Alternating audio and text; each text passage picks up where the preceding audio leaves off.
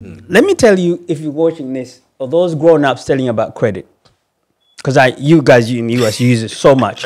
I'm going to lose my credit. Let me tell you something. Bill Gates didn't have credit. Yeah. Richard Branson don't have credit. Yeah. Donald Trump didn't have credit. Rich people don't have credit. Poor people do.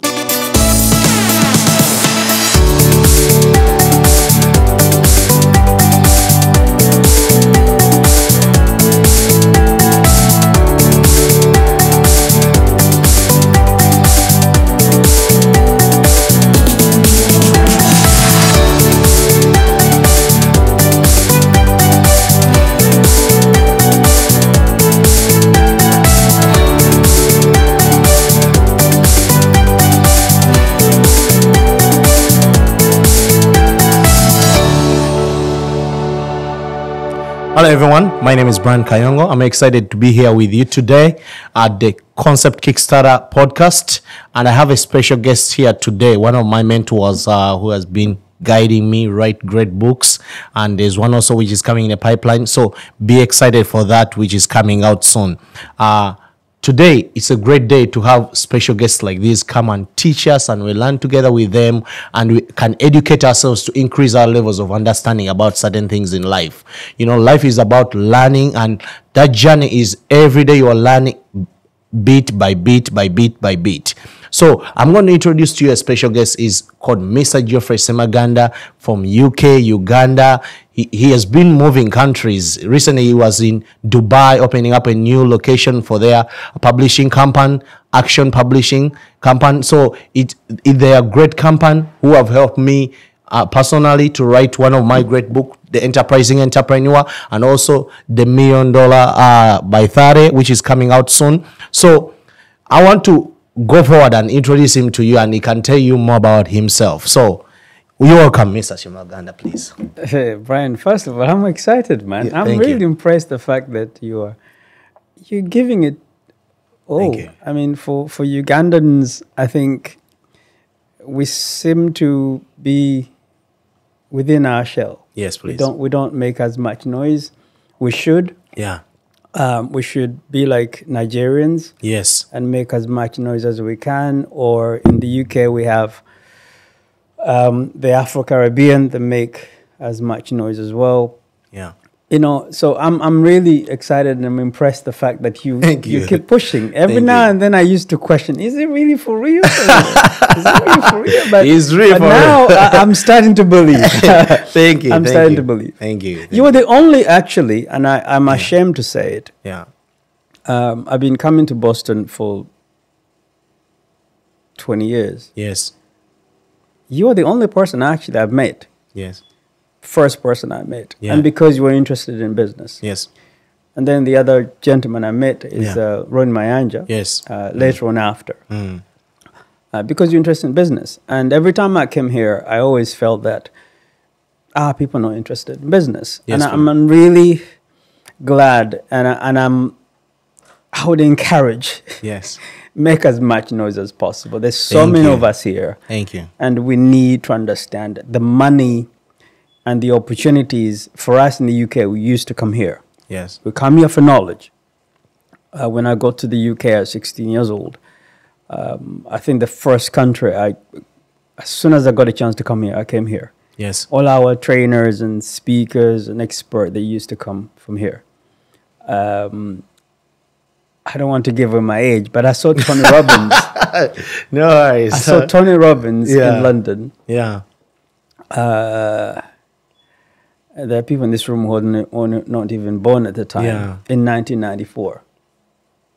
Yeah, I was just 1 year old. Jeez. It's the first seminar I went to. Yeah. I was 16 years old. I was blown away with Tony. Jim Rohn actually came a few months later, and I have his signed copy. He only produced 1,000 copies. And this signed copy, I have one of the autographed. When I came to this country, like any other person in life, we before we started this podcast, with me and you in the back office, we've been talking about like how people live one foot here and one foot back home. They're like, I'm going back tomorrow. And they are not specifying when exactly they're going back. But every time when you meet them, they're saying, oh, for me, I'm leaving tomorrow. Don't worry. I'm leaving soon. And they keep on with that lie of their entire life forever and ever, saying like, I'm going tomorrow, I'm going tomorrow. But Brian, that was in the 90s. Yeah. They can't be saying that today, are they? The new generation is changing to realize that they're not going anywhere. And their parents are realizing that, you know what, I have these buildings in Uganda, I have these buildings in Kenya, wherever I have them all over the world. And my son is not even thinking about them. He's just thinking about like, okay, is the building in Boston? They're going to have the interest. Yeah. But now they will not have even the interest on knowing how to transfer the title from your name to their name when you die, because they don't care about it. They don't even have a sense of attachment to it. So for me, when I came here, what I thank God for is that I said, I'm here. I've arrived and I'm committed to be here. Yeah. That is the one simplest thing which I did for myself, is to say, I'm here. What moves me out of here is that if I'm finding another opportunity here. But when I was in Uganda, I was saying, as long as I can just even take a step in America, it will be a blessing of life. So when I'm blessed to be here, like I'm here, why am I now thinking about having a foot here, having a foot there? So I realized when I've arrived, I've got here and I've got to commit to learn the systems which are here, which I have to live by. I've got to learn how I can survive in this particular system place.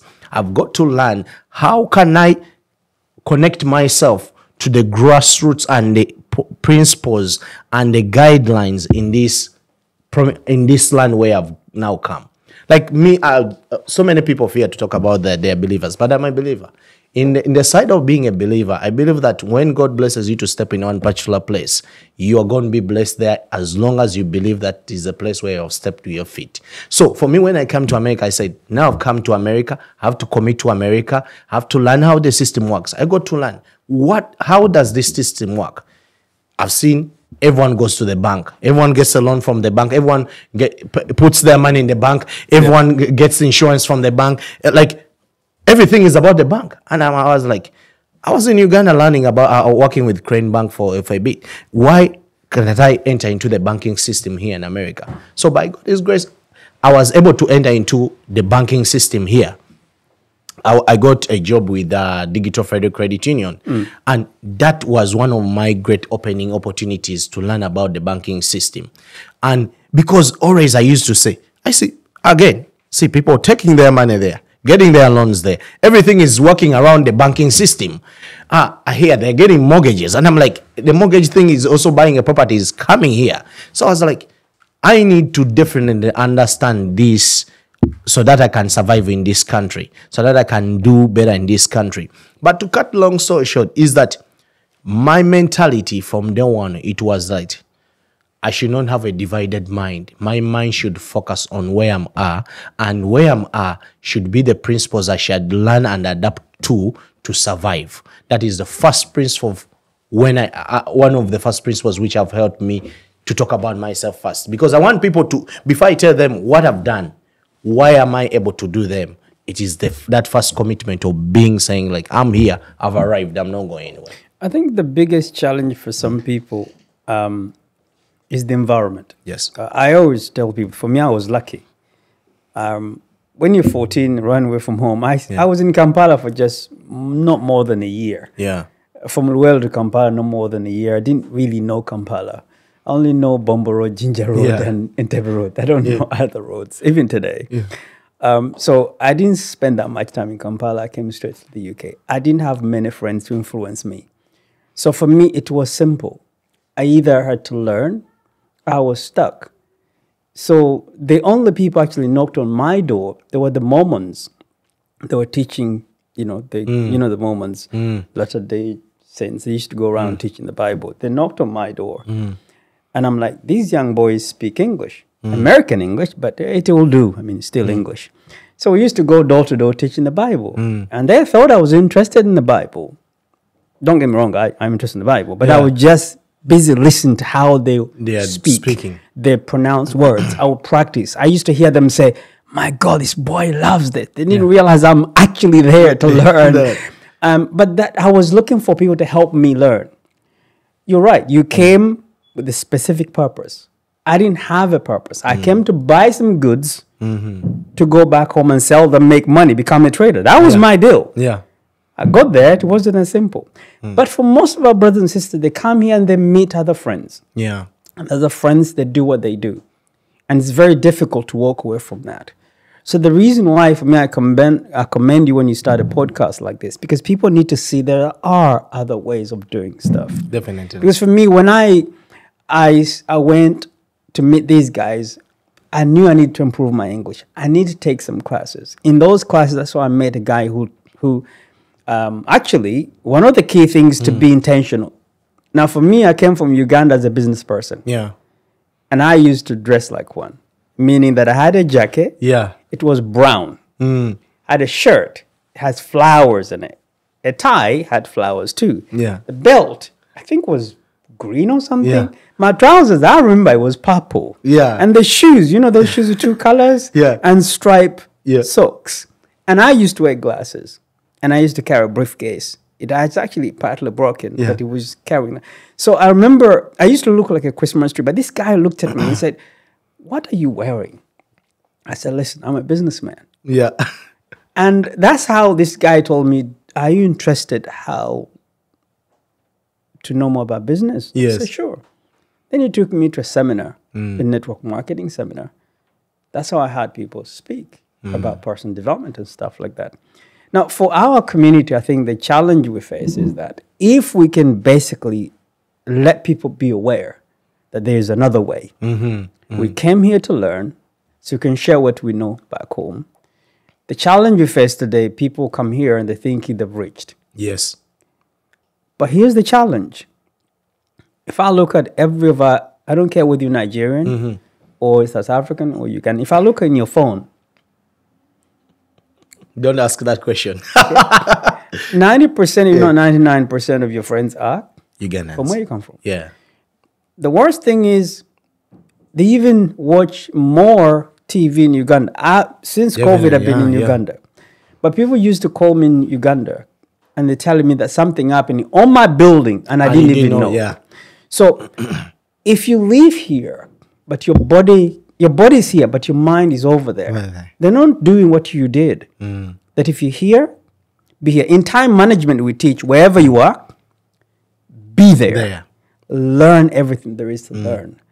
And so tell me, how did you transition from the mindset of say, hey, I'm here like anyone else, but now I need to start to grow? Where did you start and how did you start? Okay. So the other thing which I did is that to get mentors, to get people in different sectors of interest.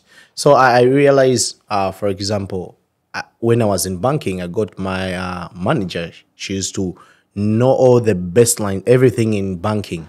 She's one who mentored me so much to get to know. By the time I left banking, I was at a certain level whereby I knew everything regarding most of the stuff in banking, to underwrite a loan, which right now to the level where I'm at, these principles which I learned, these kind of things which I learned have been of impact to me, because when I look at someone telling me, oh, I'm going to sell you this property for this price, already I've underwritten the loan before even I gave them an answer that it makes sense or it doesn't make sense. So having that lady, she was called Kim Kremdick. So she really taught me so much about the banking sector. But then moving away from that, then I started looking into, I met my beautiful wife.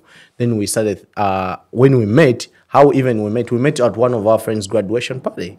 And we met with, I was talking to different people. But for me, when I was talking to her, because me and my dad, we've been doing real estate in Uganda. So I meet her. I tell her, oh, I'm working on this in real estate in Uganda and all that. We are trying to increase, my mission is to build a lot of affordable housing in Uganda and all that. And I'm like, am I blowing up this? I met this nice chick and I'm talking about real estate in Uganda. Am I blowing it up? But to my interest, like when I went back to my friends, I told them, oh my God, met that girl. I was telling her about how I'm doing real estate in Uganda. And I'm sure they told you, what were you doing? They were like, are you crazy?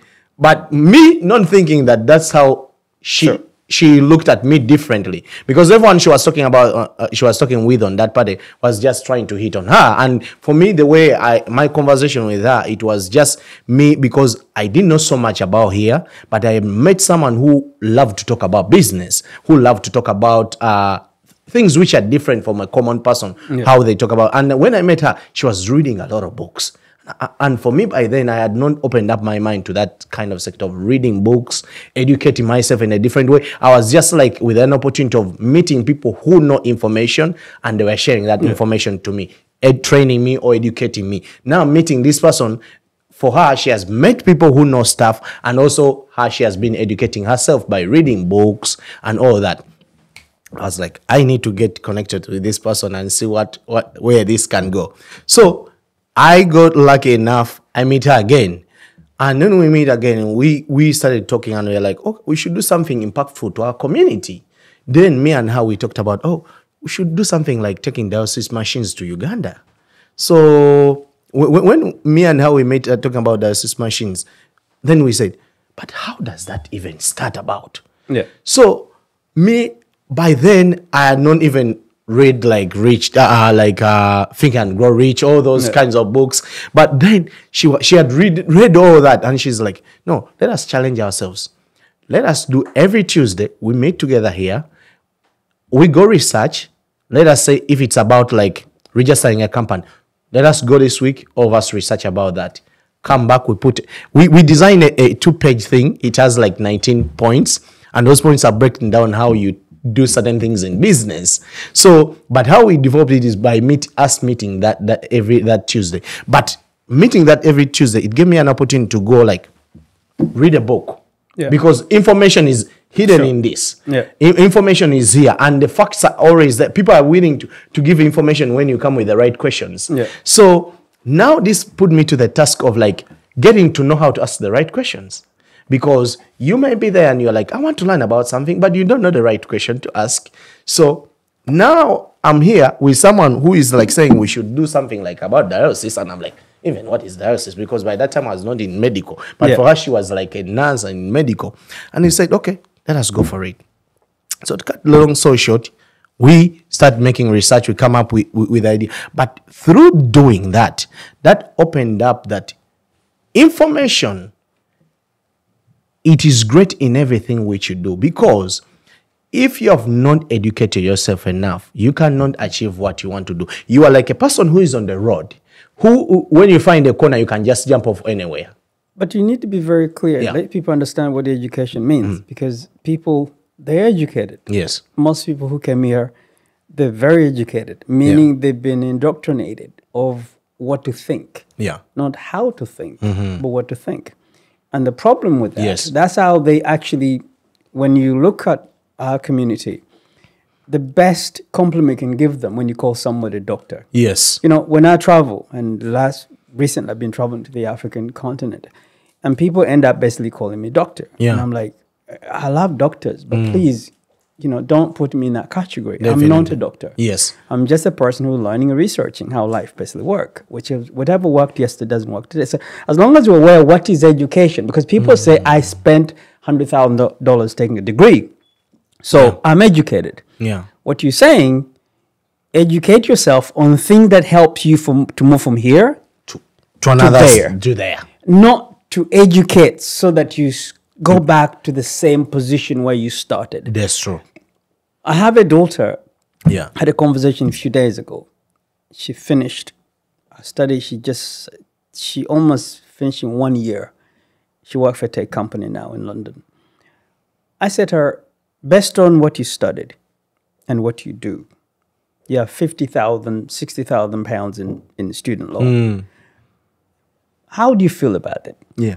She said that, I can't say it was a waste of money. Yeah. Because it gave me the confidence to do what I'm doing. But I would do it differently if I were to start. Yeah. You know. Yeah. So the point is that we have to be aware of what we're asking our people to do. Because this podcast is supposed to help them where to start. So give me an example. Who are the average people in Boston?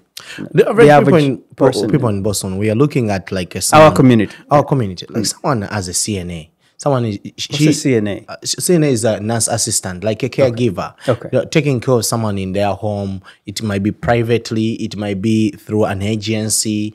It might be someone who is working in a bank, like a bank teller, like a customer service representative in any accounting firm. It might be like an entrance accountant, something like that. That is someone you are finding here who is like a bookkeeper who is trying to say, okay, I'm making a living, but I'm not. I'm on the line of just survival. Okay. And they want to do something different. So how can you help that person? Where did that person start? For me, basically, this is what I'm thinking about this person. This person should educate themselves, because now they are having their liabilities here. And also, this is their income. Now, where I want to help them is that you have your income here and your liabilities here. But now, your age is determining, you are saying, I want to retire. You are 40. You might be 20. You can't be in your 40s or 50s and you say you are saving 20% of your income, because then you are doing nothing of trying to be able to retire. You need to be now looking at be saving like 40% to 50% of something what you are trying to earn as income. So you being able to pay your liabilities with the income which you're earning right now, it is not your end goal of life. Your end goal of life is you being able to increase your income. And the best way to increase your income is for you to educate yourself on things which can help you increase your income. So you're looking at someone who is in our community trying to do better in life, but they're having a certain income which they're earning, like an average person earning like $3,000. But that person earning $3,000, they're trying to figure out, okay, I can pay my liabilities, but why am I not able enough to start saving something for my retirement? Because they're thinking about at one time of life, they're not going to be able to have the same energy of what you're having right now to continue with the work which they're doing. Brian, when you're younger, yes, you don't think like that. Yeah. I can tell you. You know this. I know you're a younger person. I'm old enough to tell you. Yeah. When you're younger, you think the world. Yeah. First of all, you don't think you're never going to get old. That's Yeah. the first thing with a young person. You think you're never going to get old. You think you're going to be healthy forever. You can sleep for 2 hours. Yeah. Actually, you can sleep for 2 hours in 48 hours and you still feel okay. Okay. You can still claim that I'm Superman, Superwoman. There's one thing I believe maybe you should help people understand, that whatever you put in there, it will serve you in the future. Yes. We have one of our authors, he's writing a book, he calls it Effort Bank. Effort banking meaning that everything you learn, it's banked in the vault. In your internal memory. That where you need a key to open. So for most people, they don't realize, they think his wealth is about the stuff they acquire. But it's what you know. So if we can make a younger person remember that if you invested 10% of your income in yourself, meaning take a class, anything basically improves you, learning-wise. Not buying yourself a new watch, because people say, invest in myself. That's why you should. Yeah, have a new suit. I can present myself well. If you can basically put 10% of that income in your ability to learn, to grow, to be better, stronger, wiser, more competent going forward, there's absolutely no way you can fail. Even if you didn't save. Yes. As long as you've been actually investing enough in your ability to think, to solve problems going forward. When you don't have that, young person, they're saving, retirement planning. But there's one thing we know is true. If they can basically invest in their ability to learn more, to solve more of their problems, the rest can come a little bit later. Definitely. But without that basic understanding that fundamentally I need to be learning something. And learning is not just about reading books about how to make money, but in so many different things. People ask me questions, Brian, all the time. Really weird, silly question that if you look at, okay, let me say this, maybe it's unfair to say. No. Here we are here to learn. We went to, if you see the people I went to school with. Yes. I was in Kampala. There's a gentleman, I know we went to school with him. Actually, we didn't go to school with him, but we're in the same age in London. Yeah. He passed me. I was like, no, it can't be him. So I called his name. Yeah. Facing Yeah. in the opposite direction. Yeah. So I looked back, see if he turns around. Yeah. And he turned. I went to him, no word of a lie. I said, what happened to you? Brian, I'm not saying I'm a younger person. The man was old. Yeah. To the level that you can't even imagine. And he said things like, he said, but nejofe tokura. I'm yeah. like, Yeah. are you serious? Yeah. Because when I came to the UK, my luck was I attended this person development seminars. And the first seminar I've ever attended was Tony Robbins. That seminar I told you, Tony Robbins, it was the big one that talked about health. And Tony Robbins, the only few things he talked about in that particular event, it was a full day, but I only picked a few things. One, you actually sweat at least half an hour every day. Meaning a bit of exercise, half an hour a day, nothing more. Yeah. Drink water. Water, exercise, and eat water content food. Meaning any food that is 70% water, just eat as much as you like. For me, that was it. I never done anything. Yeah. That's it. Half an hour, bit of exercise, drink a lot of water, and drink water content food. That's it. I still have Tony Robbins' book. Yeah. Up to today. Now, the point is that what kept me healthy? No. No. But what I do know is that every single thing I put in my stomach, I'm aware Of what you're putting in. what I'm putting in my stomach. Yeah. I don't let anybody cook for me. Yes. Now, don't get me wrong. Good girl. But I'm not marrying you to cook for me. Yeah. Because are you a trained nutritionist? No. No. I fall in love with you. How can I make you a cook? Yeah. I need somebody who understands how my system works, my body works, who can cook to understand how. But I'm not letting you because what if you cook for me? You don't know. Yeah. Until you learn how. How? If I go to even Starbucks, even when I've just been, just to order my coffee, I annoy these guys. I go at the back and say, let me see. Let me see. And they look at me like, because everything going to my body, it's my body. I need to decide what goes in here. Yeah. I cook. Not the best cook. Yeah. But I know exactly what I'm putting in my system. So what I'm saying is that if we let people be aware that going forward, learning is not about money. It's about everything. Then time, before you know it, it has gone. Yes. For our people, we have access to everything. In your country here in the US, in the United States, you have access to so much knowledge. And all of it is free. It's free content. If you go to meet.com today, you can find meetings on every single subject you can imagine for free. For free. And you can show up, sit at the back, listen, and learn something and go away. Brian, I run over 1,000 seminars in the UK, and I can guarantee you, in those, I only stopped doing seminars in 2000, I think, and maybe 16, 17. But prior to that, we're the 4th largest conference company in the UK. I've never had more than 7 Ugandans in my event. And I remember when they showed up, I was celebrating. You are celebrating. My people are here. They showed up. Yeah. Okay. They never. Okay.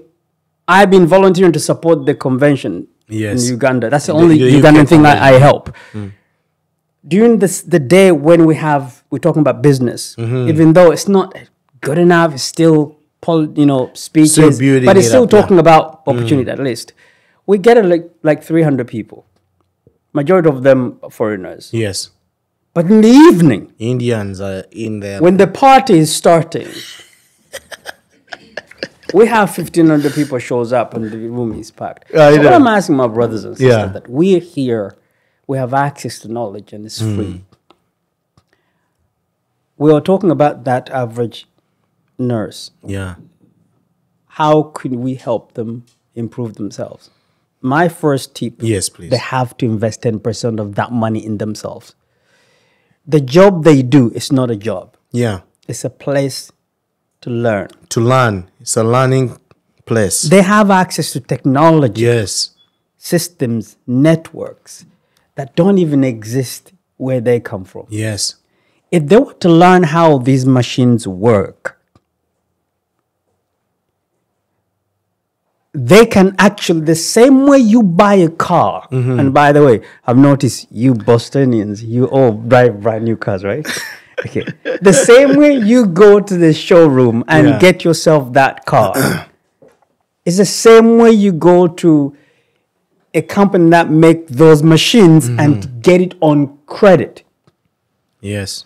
And that machine, you mentioned dialysis machines, yeah. whatever the machine is, Yeah. if you take that machine and take it back where you're coming from, it will give you the income to buy your stupid car. Yes, definitely. Because now Because your the passive asset income. is basically doing that. Yes. So yes, every single job you can think of we do here. Should be a learning We have a cleaner place. in Netherlands. Yeah. She basically, her idea was, what I told her, I told her, write a book. She said, write a book about what? Yeah. Cleaning. Cleaning. So why? Because you're going to learn how this cleaning industry and business work. Yeah. When I came to the UK in the 90s, this third wealthiest American was running dry cleaners.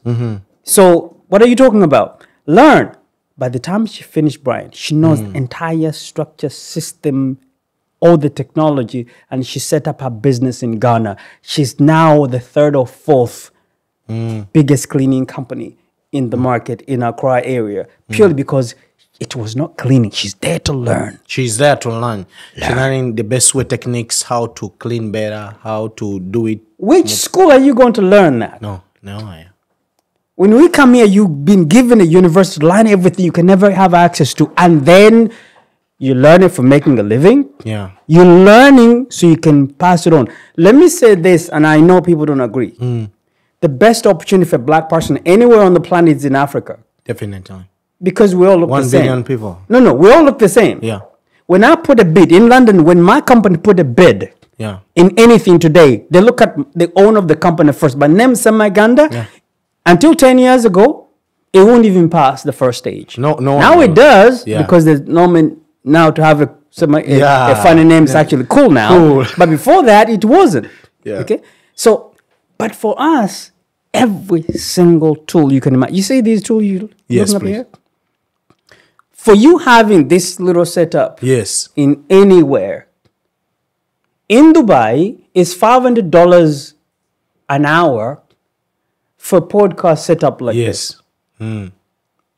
But I can tell you, in Uganda, there's no way you can find a podcast you can setup. actually hire like this for Yeah. $100. There isn't one.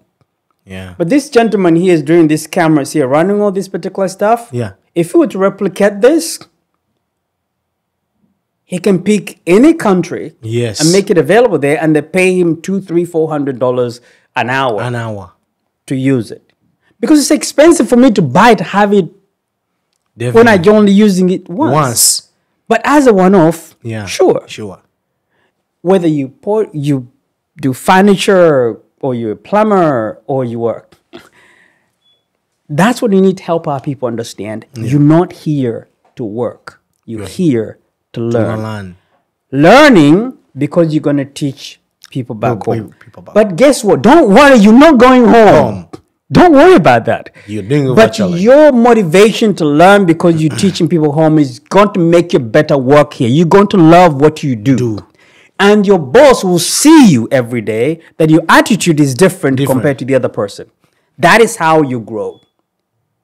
The reason why, Brian, I say every single person write a book, because it's impossible to keep educating yourself without a purpose. Definitely. If nobody's asking you a question, you can't look for answers. That's right. I don't give a monkey if somebody doesn't write a book. Yeah. But here's the problem. Nobody will ask you any question. They have no reason to learn. Definitely. But when you put this document out, then people asking you questions. Then you're forced to go and learn. Then that's how you grow. Without that, You're not. You don't have an can't. identification of you, because then what is in this book is that whatever I can explain to you, you can read about it. Then you can ask me about it. Instead of me every day, I start, me, Brian Kayongo, I grew up in this area. I did this and this and this and this, and I talk about all that. But I just say, this is my identification. Sure. It's a business card. It's a business card more than anything. For years ago, we never gave away. I mean, I have not had a business card in 20 years.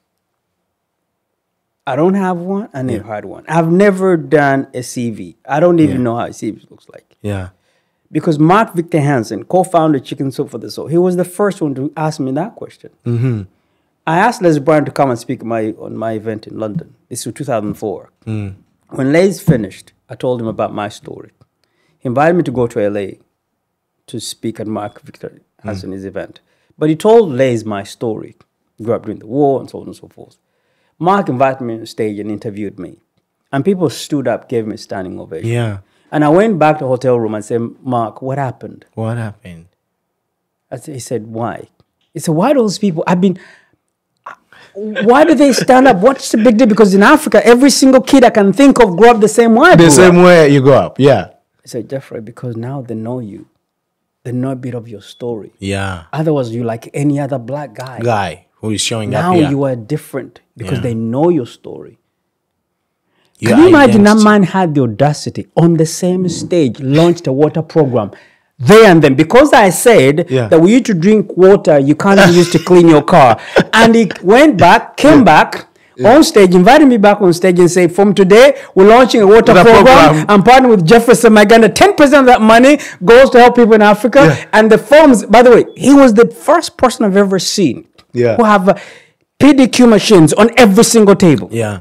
The past forms already printed, delivering home water to your door without buying small bottles. He argued about the environment and so on and so forth. You know how many people sign up on that particular, almost an hour of improvisation? Yeah. I was like, oh my God. goodness. Yeah. We are joking here. Now, in the meantime, I'm excited, but there's no one I can celebrate with because none of these people belongs to us. To where I'm coming from. In those seminars, you were like one or two black people in the entire seminar network. Recently, when me and my wife, we went to the seminar, it was the same thing. We are like, amongst the 5,000 people, me and her, we are counting black people. And like, we are like, no more than 10. I'm like, where are the black people? I'm doing a blockchain course online with Harvard. Do you know how many people in that class? No. Over 200. Do you know how many black people in that class? 1 or 2. There are some mixed race, debatable. Yeah. They look black, but they could be.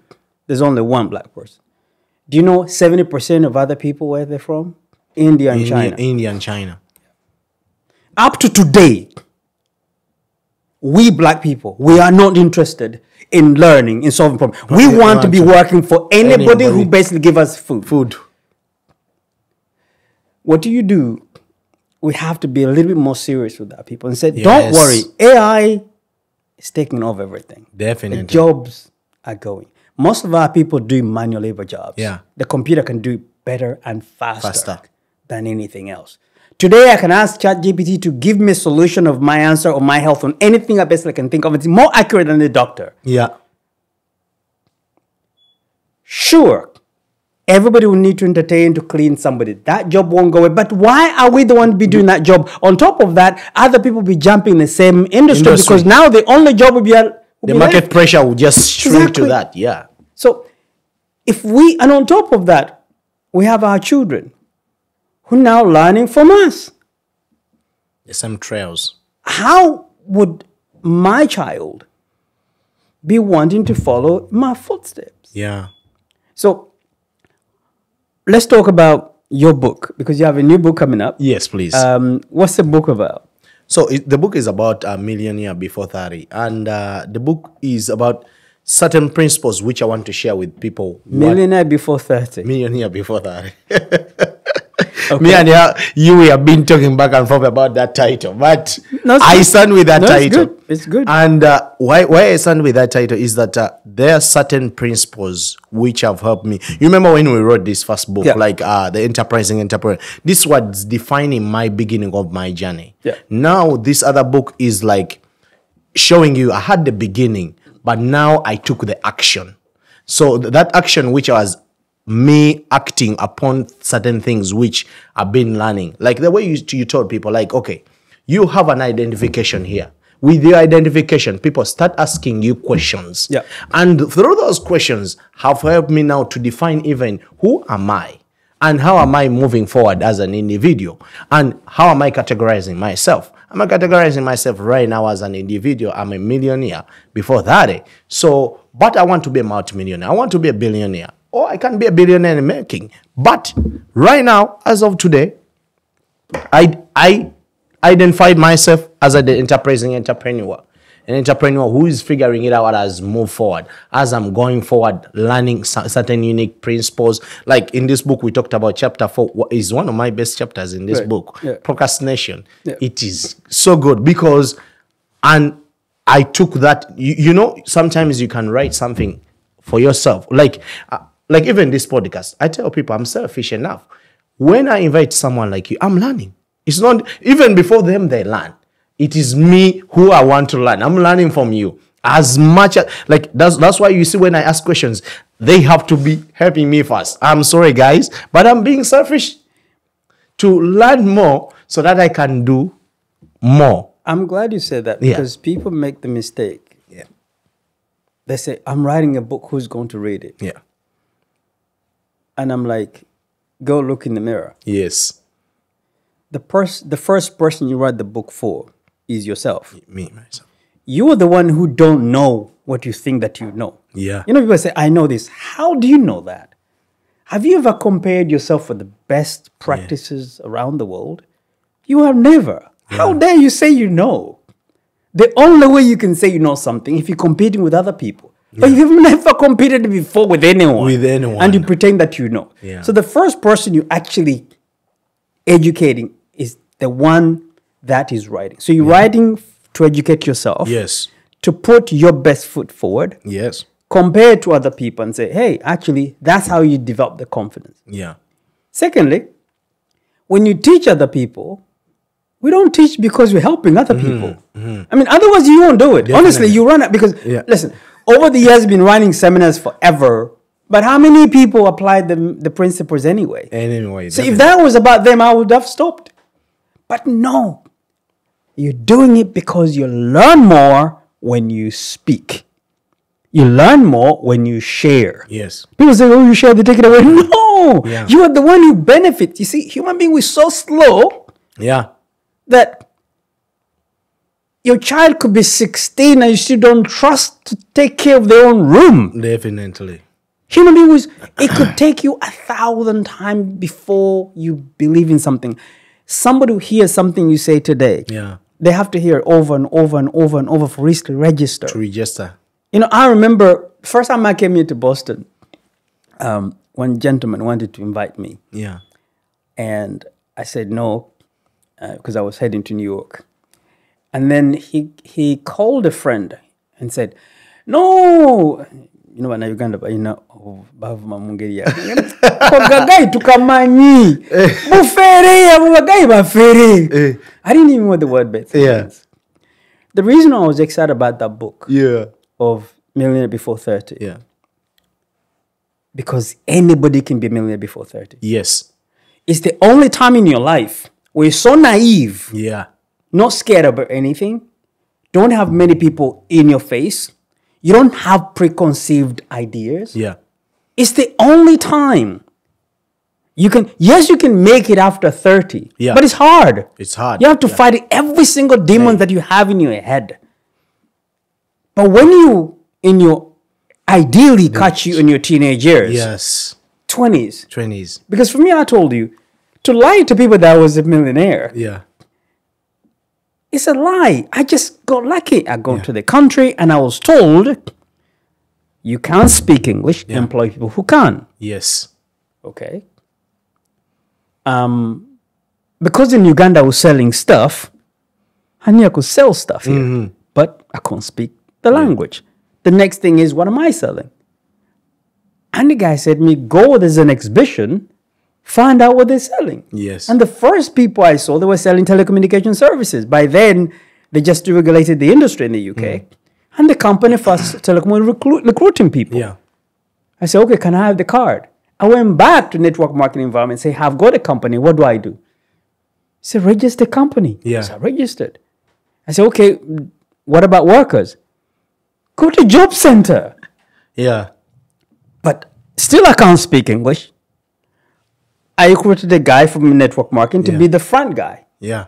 Was half mixed race boy, well-spoken, pretty. First month, we did £27,000 in sales. Yeah. In commission. From there, we did insurance. I told you we sold savings plan as an investment, Yeah. as a savings plan. Any parent who had a child, they get child benefit. Child benefit's £10 a month. And we took that child benefit turned into an investment in a savings plan. Yeah. We became the third with Abby, and we made a lot of money. Now, to say I was a millionaire then, yes, I made millions, but it was not really that I was a millionaire. I didn't understand the concept. The concept of I got lucky. Yeah. I wish there was a concept, somebody told me how. What you have is to make people do it with intention, knowing that I'm not just doing by luck.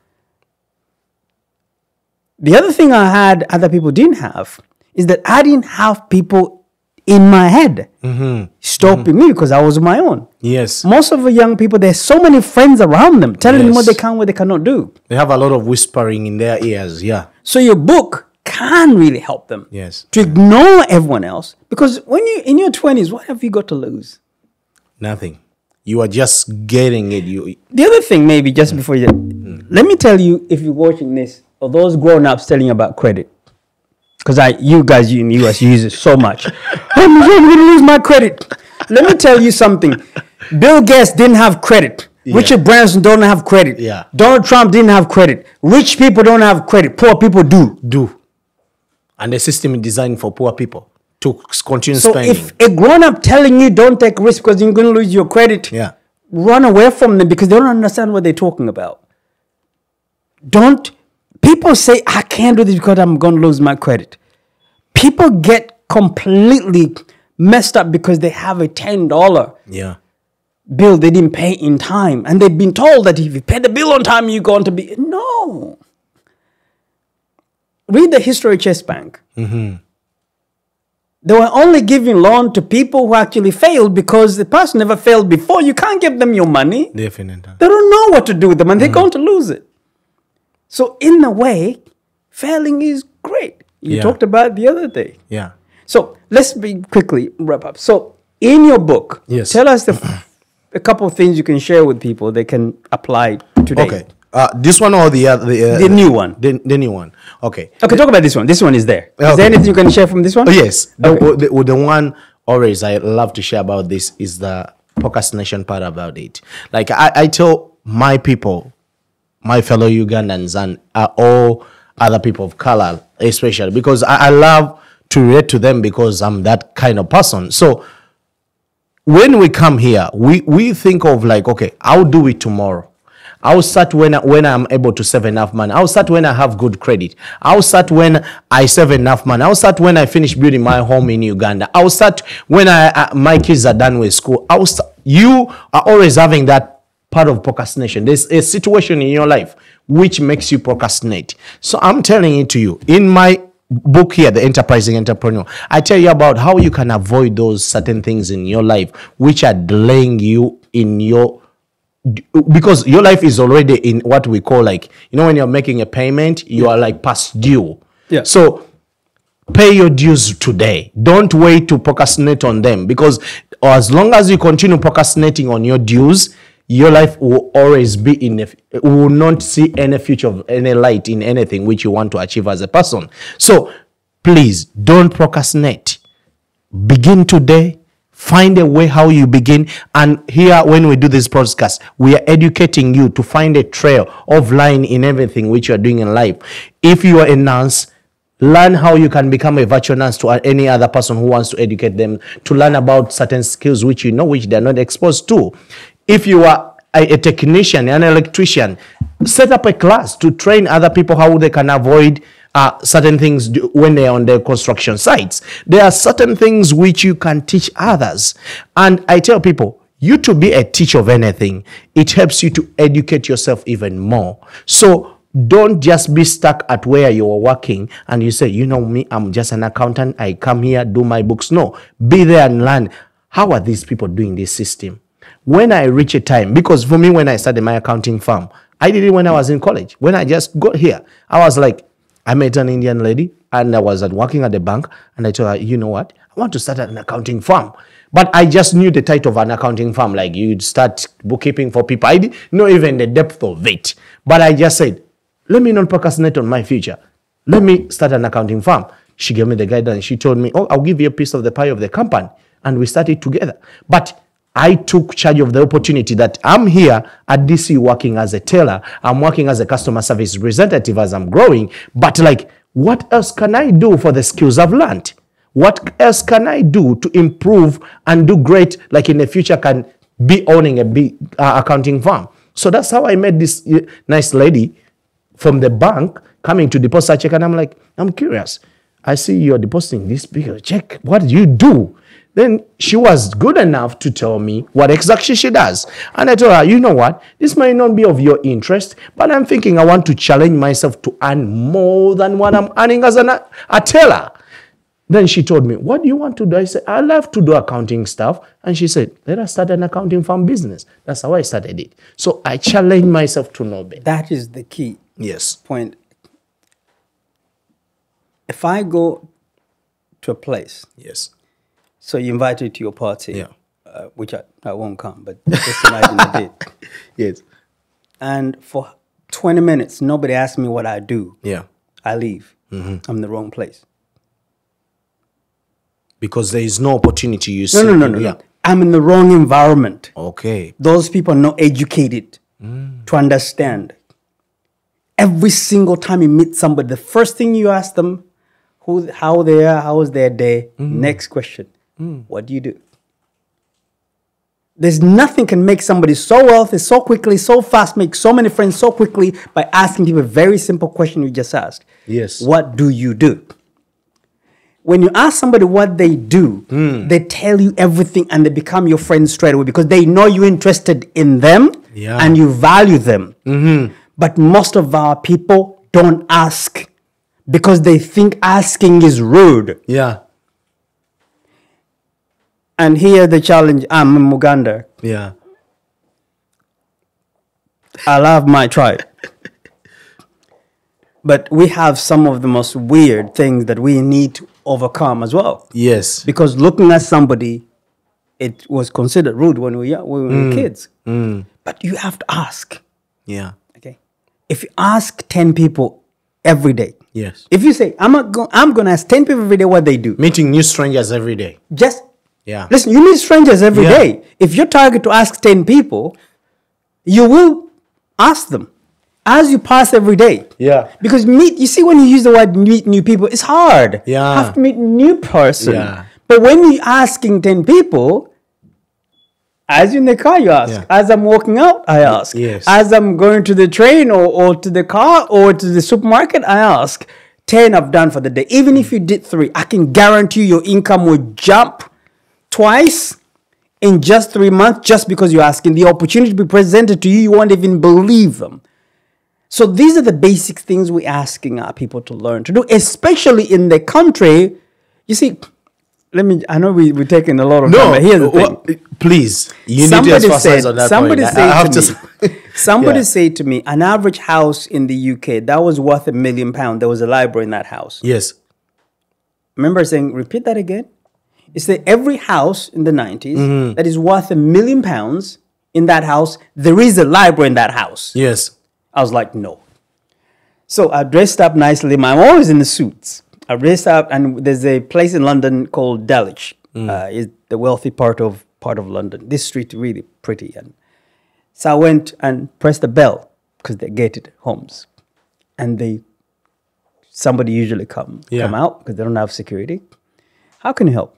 Hi, my name is Jefferson Maganda. I attended this course, and the speaker, an American, he said that your house looks like £1 million plus house.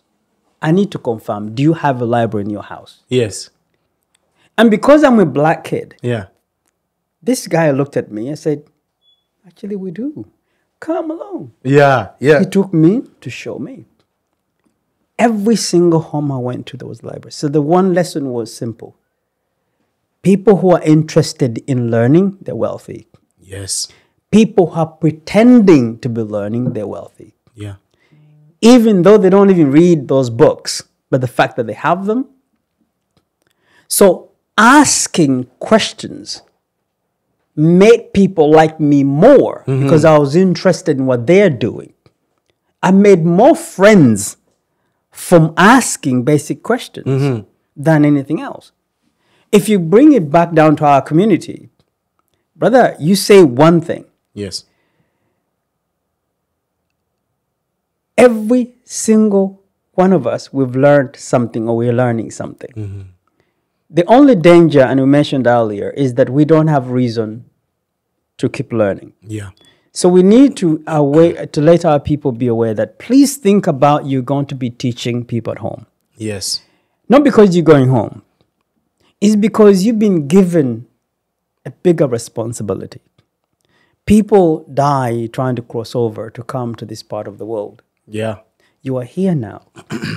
To see what you see and just keep it yourself. So happy. If you're Christian, it's not right. That's true. At worst, you share it with your people, whether you're going to go back or not. But the chances are you're going to go back if you're teaching something. Why? Because even me, after 30 years, COVID caught me in Uganda. Now, I've been doing business on the African continent. Yes. But for the first time, I stayed in the country for more than 3 months. In this particular case, was a year. Yeah.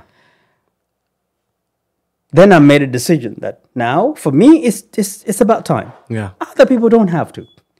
But as you mentioned, a nurse can support 10, 20 clinics on the continent, and they can get paid $1,000 retainer Definitely. on the side. Helping, saving lives. Saving lives. They can basically get machines, technology, equipments, best practices. They're accessing documents that they can share, replicate back home. They can volunteer. I usually say to my brothers, never ever go back home. You have nothing to teach. To teach. If you have nothing to teach back home, don't go. Yeah. Send the money. Stay here. Our countries are so poor. To receive you, and all you brought was your cash. Is your cash? No. You have And to your work. cash is not even enough. But go back with a bit of knowledge. Ideally, put in some sort of a document. Definitely. Volunteer, go to your school first. First, we inspire those kids to believe that one of theirs also went overseas. Secondly, you share something, and they're going to ask you questions. When you share back home, you find out who's doing it the best in the local market. And then you're dealing with the right people. Not your family and friends, but those who doing it and they know. Yeah. And then you will know when you come back what now you need to look out for. What knowledge you need to acquire because you know what they need over there. Now, those pictures you've taken back home, who are you going to show them to? Your boss here. Yeah. One of the things that made me so massive in the UK, I used to go to Africa and I do those training and I show them back to my clients in the UK. They're thinking, wow, this guy really is not an average guy, African. He wanted to make a difference. Wealthy people, you can't bamboozle them by how money. They made enough money. They made already enough money. The one thing they don't have, impact. They don't feel they've done enough. And all of a sudden they look at you, who don't have much, you've done more than they can ever dream. Now they say, that's how Christian communities support churches in Africa. Because they think, okay, I haven't made enough impact here, but I can help somebody to make a bigger impact back home. Because they feel they need to. Whatever you learn here, you share it over there. You come back here, you share it over here. You grow here. You become a leader in your community here. You need to be a leader here, not home. Here. Yeah, in your community. But you won't do it here if you don't think I'm helping people back home. Because how we call it, our lack of self-esteem puts us so low we think we can't teach a white person. And the final part, if you pick a topic and you read half an hour every day on that one topic. In 1 year, you join the top 10 experts in the world on that particular topic. And if you're in the top 10% of people who know that topic in the world, you have no option but to get paid. You see, wealth is not the money you have in the bank. No. It's how you feel. That you can learn in the city and get paid. It's how you feel. So it's... That lady over there, she flew last time from Uganda. Landed in California. No, landed in... where? In Florida. Okay. We just had a document. And she managed to build a community and build a business. Never been here, first time. Because she has something. Wealth is that feeling. That if you took all the money, and you had the story, if you take all the money from all the wealthy people, distribute equally to all of us, it will go back to the same hands within 1 year. So what we're saying now, this whole idea, you made money because you're in politics. No, it's not true. You made money because you have something to offer. Definitely. Let's talk about your final book and we close the podcast. I think we can talk more than that. Thank you. No, but we are learning a lot, especially me, I'm learning. And this is a reminder to me of certain principles which, when we are writing these books, what we talk about to people. And the other thing, like recently, even before we talk about the last book, me and you have been discussing about like the last event we recently have. The concept. I'm told it was very successful. Thank you. There's a guy in Uber. He says, he's got real estate business, he's got a care business, also had a very successful event. And oh my God, it's amazing. And I loved that people came. And I love that people are hungry to learn more, are hungry to do it. But what I want people to know, it doesn't stop on coming. Like, you said, like, you come to these conferences and get geared up and you are like, I've learned it, I've got it. But the way you maintain that momentum is like what I want to tell people today is that you surround yourself with the proper mentorship. Like me, I surround myself with people like Mr. Semaganda because he is mentoring me to guide me to become a great speaker, to become a great writer, to become like with his experience of being a great publisher, his experience of being a great business person. You don't just see me and say, oh, Brian is just building his image. There are certain principles behind me attaching myself to certain people because I don't know Mr. Samaganda when I was young, but I challenged myself. I said, let me meet a new stranger in life. Like, that's why he was telling you, like, when you meet people, ask them, what do you do? So it is important to you as a person to challenge yourself every day. Meet a new stranger. Ask the right question to that stranger. And I'll tell you, your life cannot be the same. So to go back to the point of like, we had a successful event. I tell people right now, it's not just coming to the event and say, my God, I learned so much. It was great information. No, it's now your time to sit down, focus, make a structure to what you have learned. And how do you make a structure to what you have learned? Sign up for mentorship programs. Sign up for people who can guide you to structure you in a better way so that you can succeed if that's your direction of life. And educating yourself and also creating an identity of yourself. Like if you are saying, okay, I want to go into real estate. The first thing you think about it, write about it. Start thinking about it indifferently. Create an identity of it. Then from that identity, people will ask you questions, which increases your knowledge, which continues guiding you as a person. Get someone to mentor you so that as you're growing, you see certain trails of path and say, oh, this is how this person will grow. Because what people are seeing today, they are seeing the present. They don't see the past. They don't see the 5 years ago, the years ago when we wrote this book. They don't see all those trail paths. since I've been in Africa, I didn't realize how privileged we were Yeah. until I went. When you order a book like this on Amazon, Yeah. it will take weeks, and if you get to in the wrong hands, you pay taxes on it. Yeah. You won't even get it.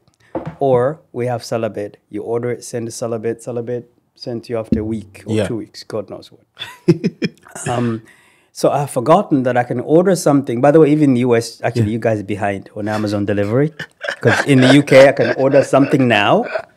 What time is it? I can order now. And by 10 o'clock this evening, I have it. Yeah. So you leave it behind. So I even forgotten that we actually have it so easy. Yeah. I don't care what topic that you're involved in.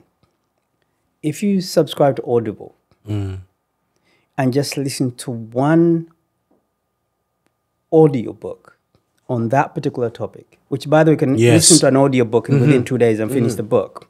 It's got you $25, even 15 a month. Yeah. But the end of this year, Become an expert in. your level of understanding, your opportunity, your community, and in your engagement with people changes. You see, people say, I'm going to meet somebody. Why would they meet you? But if they were to meet you, would you be at the level of communicating? You see, when I was a kid, when I was younger, I used to take my business plan to the bank. Yeah. And I remember they used to turn them down. Yeah. In those days, young boys in London, the only word we used to use, they're racist. Yeah. I looked at those business plans when I was 25. I'm like, what was I thinking? Yeah. These were not really business plans. These were just jokes. Yeah. I did not know.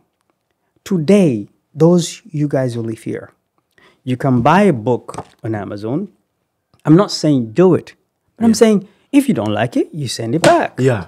You can order anything. You can listen to anything. You can learn anything. You can go to Barnes & Noble and sit there and read all day. These people don't have access to this kind of stuff. Every single topic you can think of, you can actually share knowledge with others. Yes. If you don't do that, Yeah. two things are going to happen. One, time is flying. Two, you're going to start hating those around you because they don't seem to be making progress. And you think, well, maybe you are not. And in the end, you end up in the situation of actually looking at yourself that you're not making that much progress you're supposed to be. But I'm telling you today, technology is scary. That everything's moving so quickly. It's moving so quickly. But here's what I've seen since I've been traveling on the continent, is that the only place this podcast idea can be sold for $1 million is on the continent. Yes. You can't sell this here. Yeah. Everybody can do this. Everyone can take a set picture up, and do it for you. Yes. Okay. But you can sell this for $1 million. As a business plan, very well. Yeah. The other thing is what doesn't exist on the continent is documentation. Every single thing that you do, documenting it can make you $1 million. Yes. Because nobody has. The Western company, all they're doing right now is to buy data from our markets. Yeah. By recording and take people's information. That's what you can do. So, to end, my message is simple. Please don't go home, you have nothing to share. Yes. Put a simple, pick a book, copy some ideas, put a PowerPoint together. Call your friends, your brothers and sisters. Ask them to organize a meeting at your local school, your local church, and share something. Share something. Take some pictures. At least tell your children here that when you went home, you made a difference to people. It will force you when you come back here to have a better conversation to those people who you work for, who now are going to take you in a higher regard because they think as someone who's growing. Subscribe to Audible. It's $25 if reading is a challenging for you. I guarantee you next year, you won't just know the opportunity within your industry, but be able to make more money, become more valuable, share more with others, become more useful to the community. People take a picture with you when they meet you. Do you know that when people meet you, they don't take a selfie? Have you ever noticed? Yeah. Because you're nobody. Yes. If I go somewhere and people don't ask to take a selfie with me, I'm like I'm in the wrong place. Yeah. So the key is there has to be somebody goes home, I met Brian. Brian. Because you're out there doing something. And the final part is that waiting that all your friends will like what you do. No. Come it's not on. going to work. You know, we know that already. So the more people don't like what you do, you're doing something right. Yeah. But time will fly. I remember when I was 18 years old, like yesterday, because that's the first time I got a birthday card. It was yesterday. Today here we are, my daughter, she's graduated, she's 23 years old. Time goes. Yeah. And no matter where you are, for us who are here, to behave as if we are over there, when you know the average income over there is what? $1. $2, $3, $4, Yeah. $2, $3 Yeah. per person. But the population for Uganda, I'll give you an example, 20 years from now, we're going to have 100 million people. Do you know that? 100 million. By this turn of the century, Uganda will have 250 million people. Now, if that doesn't scare you, and you and me, we're not sharing our knowledge. Yes. We're hoping someone else will, is a challenging part we face. Yeah. So for one, we don't share because we have a choice. We share because it's our responsibility to do so. Two, we have to grow. Three, we have children. Our children watch us all the time. Yeah. For me, everything I post, I don't post to anyone else. Yes. But my 3 girls. If they watch it and they say something, I'm happy. You are even happy. if no one else does. Definitely. Because for me, it's them. I want them to know that I'm doing something. Now, if they see daddy's doing something, Yes. they'll want to do better. We don't want them to be doing what we are doing. Because what we're doing is gone. It's gone. Technology will do it better. Yeah. We've seen now machines do even the manual jobs faster and better than we are.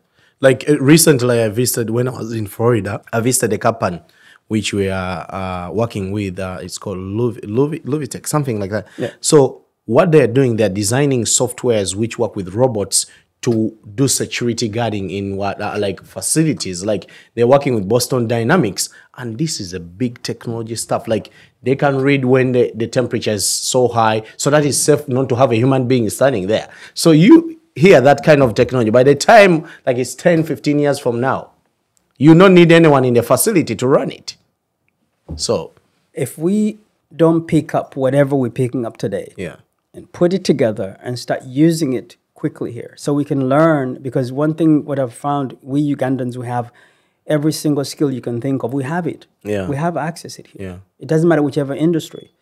The problem is we have not really understood that if we don't put it on paper, it doesn't exist. That doesn't exist. Okay, it's important. Brian, you're Brian because you have a passport. Definitely. If you didn't have one, I you wouldn't wouldn't have an exist. identification. This conversation, the only reason it exists because he's recording it. Yes. If you didn't record it, this will be a lie. Yeah. So how do we go around telling people we do what we do when we haven't even documented it? Definitely. And then we want them to know what we did 10 years ago. So we have to explain. Yeah. You see, the reason why we're talking longer here, because you have a lot to share. But even if we took 2 days, we still can't finish. Definitely. The only thing we can do is share references. Create an identity. And the final part, the reason why Africa is poor compared to the West, because you know this piece of land where you are today, you can find a document on this property from 18th century, 17th 16. Yeah. Okay. You go and find out, you go to any place where you're coming from, you can't even find document for 10 years ago. 10 years let alone 20 years ago. Okay. That's right. I'm in Uganda. Yeah. But we don't even have a library. Yeah. Which should be the number one protection we should be doing, is to protect our history. Heritage, yeah. But we can't ask anyone to do it. I'm in Uganda, it's my response to write about me, then we'll go further to push anyone else to do whatever. That's right. But for income point of view, those are wealthy people. They're wealthy because they're worth where? On paper. How many companies do you know they're losing money, but they're worth billions? Yes. Because it's what they're doing tomorrow is what the marketplace Values. It's what you are doing tomorrow, not what you did in the past. Yeah. It's what you're doing tomorrow. So you can only tell somebody what you're doing tomorrow by putting it in writing. In the document. Yeah. And this is what I'm doing. So if we all tell the world what we're doing tomorrow, then they will decide who they value more based on what you're doing tomorrow. Yeah. The West only rich because they're good at telling the world tomorrow we're doing incredible stuff. The UK, we borrow £20 billion a month. Yes. How can we be rich? But because they're telling the world who you're going to trust, the future of our world, Yes. more than us. Because they're telling you what they're doing tomorrow. Why do they want to go to Mars? To do what? But because they're saying tomorrow, the future of tomorrow, bet on us. So somebody need to bet on you. If you tell them where you will go, you're going tomorrow. Yeah. But if you tell them I'm getting a degree, I know where you're going to end up. Then up. You want to be a doctor? Okay, I know where a doctor ends. Yes.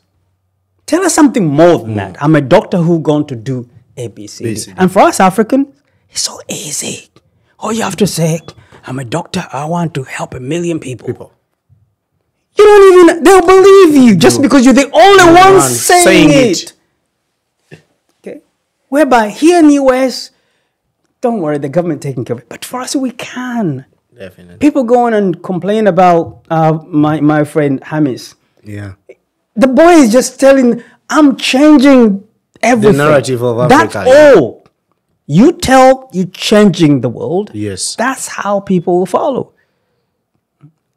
All of us Africans, especially East Africans, we hate to stand in the front. We like to be in the back. We're bragging. No, we are not. Yeah. A little that you know, just share.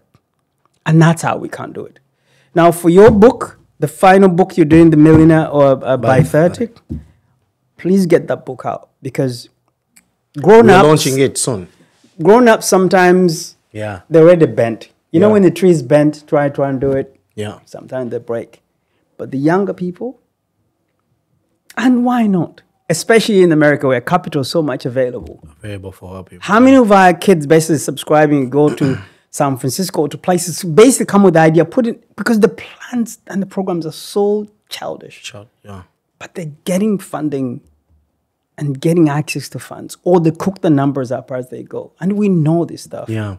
But if they don't believe they can do it because they can't see anyone else doing it, then they can't. They can't start. All right. Thank you so much. And like as you said, as we are finishing the Millionaire Before 30 book, so we'll be launching it. I think we're thinking about around July time. So also Mr. Semaganda will be here. You meet him. I know most of you are going to be asking me, I want to talk to him. So he will be here. I'm putting him on the spot that he has to show up here around the book launch. So please. Listen, my interest is if everybody, listen, somebody told me one thing, and I really don't want to lie to you. Somebody said, write a document. If you write a document, people will believe what you've written. Yes. When you write, people think you're smart, even if you're not. Yeah. But then once they believe that you're smart, then they give you the responsibilities. And then you employ people to do the work. Yeah. That's all there is to it. But unfortunately for people like us of color, we don't even trust ourselves. So the minimum you can do, honestly, today, the minimum you can do is to think about your ideas, get somebody put into the language that makes you look good. Learn from what's been written so you can learn to be consistent about what you're saying. That differentiates you from about 10 million people look like you. Yeah. In your sector. Then from there, you don't have to speak. Yeah.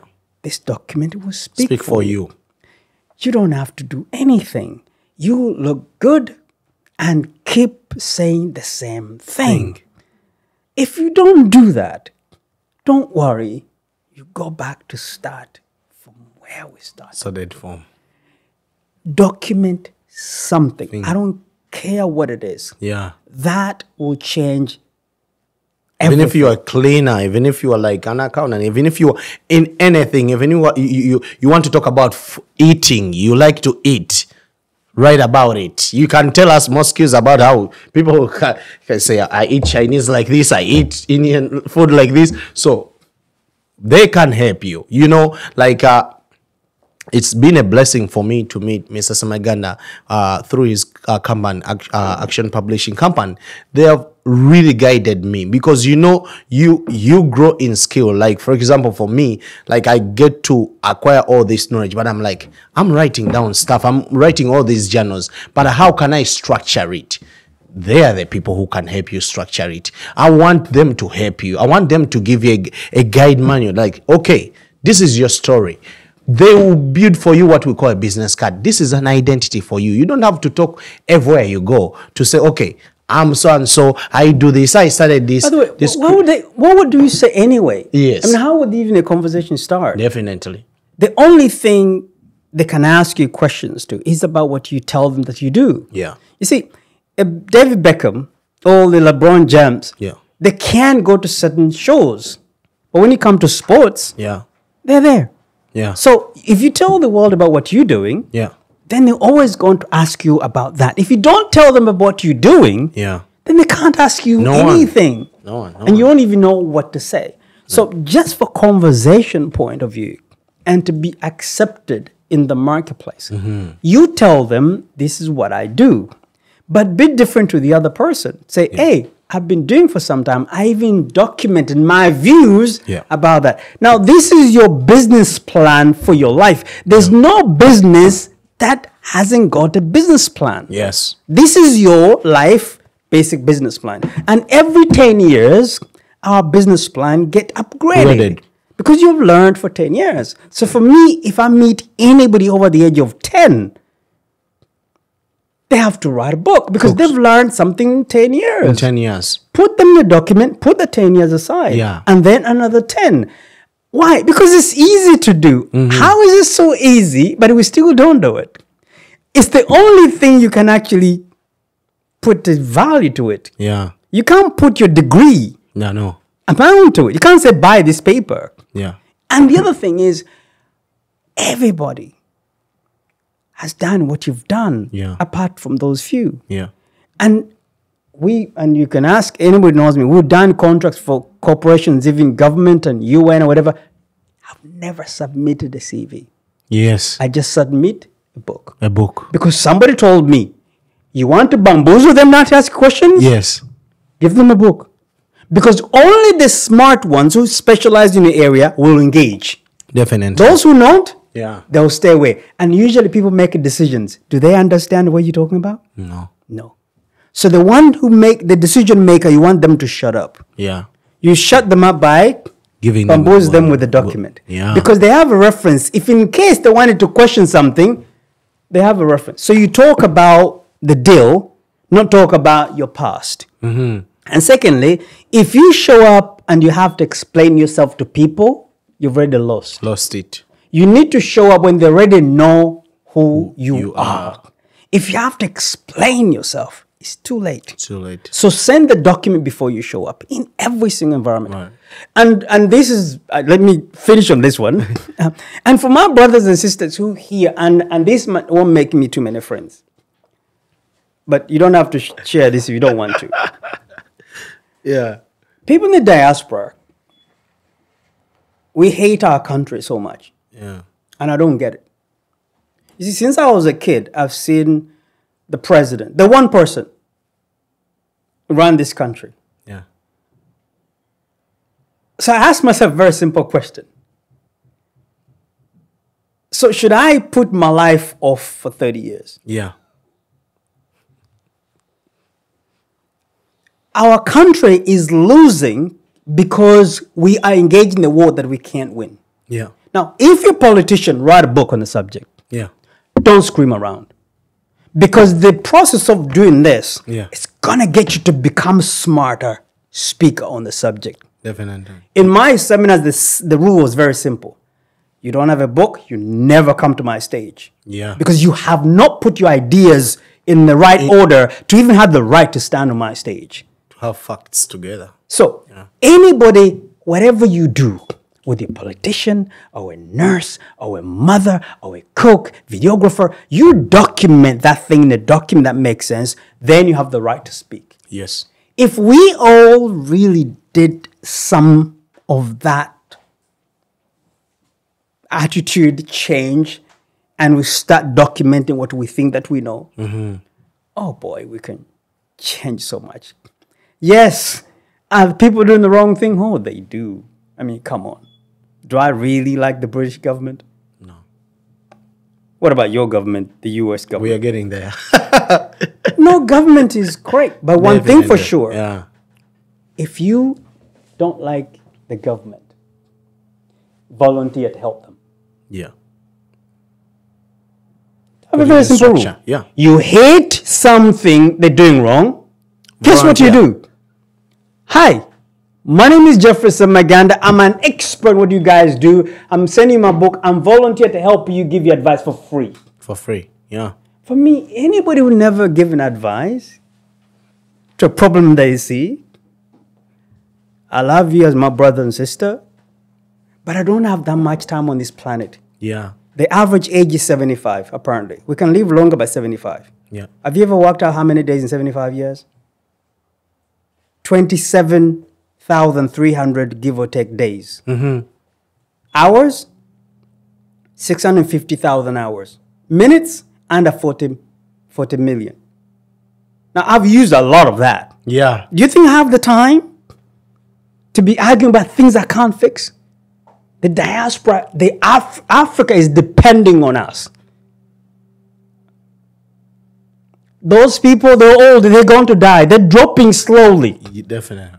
Somebody need to be ready, providing knowledge, tools, skills, experiences, expertise. And for me as a businessman, I'm only interested in people fixing solutions. And each one of us diaspora members, we should volunteer to any government that right now, people, where my family is in Uganda. Yeah.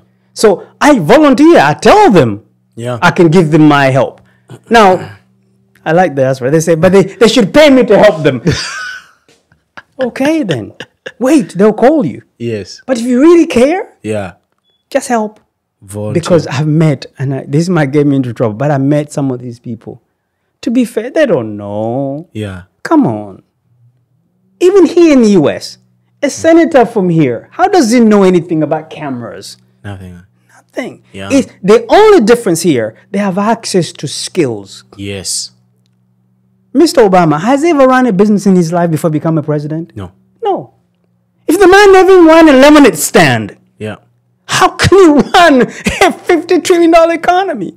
Yeah. It's because they have access to people like you and me to give them the knowledge, experience, the advice they need to make everything work. Definitely. Our countries are suffering because we don't exist. We don't give them the tool because you don't exist. Yes. If 1,000 Ugandans or Africans document, become expert, what we do, our economy changes just like that. Definitely. But you know how to rule a country? When people are dumb, you can rule them. When they're smart. Hence why each and every one of us, you go home, you share what you know, you make those kids in school, in your church, in your community, start to think better. And then, I've seen Kenya grow. Kenyans, you can't just bamboozle them anymore. Yeah. Uganda, we need to pick a leaf from you today. And for us, diaspora, man, we have a lot to do. Thank you so much, Mr. Jefferson Maganda. And again, guys, we have this book on Amazon. You can check it out, The Enterprising Entrepreneur. And the second one is coming out soon. So, through Mr. Semagana, I come up with these great ideas and can give me the guideline how to write this book. Thank you so much. And I hope we can do more of these to help our community and support them and continue giving them some trademark of guidance how they can grow. Please. Man, you're doing it, man. Thank you. I'm surprised that for us, yes. I mean, for other communities, they're doing it. Yes. But I'm not going to be unfair to our community. You're the first person I've met. Thank you. Even the UK. Thank you. Who basically, but for me, everywhere I'm coming, any of my homes, there's a studio. Thank you. Everywhere. Yes. Even if you come to my hotel, I'm carrying a camera, I'm carrying a light, carrying everything, because that's how it's been. Yes. Home studio has been part of life for the last 25 years, and people are just discovering it today, and it's really wrong. Yes. But this, invite everyone to come and see. Let them set up one. Every single person to come here and say their story. Thank you. And by the way, that young lady you mentioned, who basically your wife, yes, who whatever, she needs to be here, talk a bit more, because that is something I think young people need to be aware that a man, it's just a dream of the future. That's what you should attract to first, and not somebody want to give you something today. Because for me, that's where you find a big challenge. Yeah. Our young women, they're looking for men to help them out. Yeah. But men were looking for women to help us. To help us, yeah. We're stuck. We're not the most smartest people on the planet. We're very disorganized. Yeah. But we need somebody who can actually at least nurture and understand the confusion that we have all the time trying to think and fix the world when we can't. So it's somebody can actually give you a little bit of time to help you channel. It's a great opportunity. Yeah. Thank you. Thank you. All right. Thank you, guys. We love you. Bye-bye.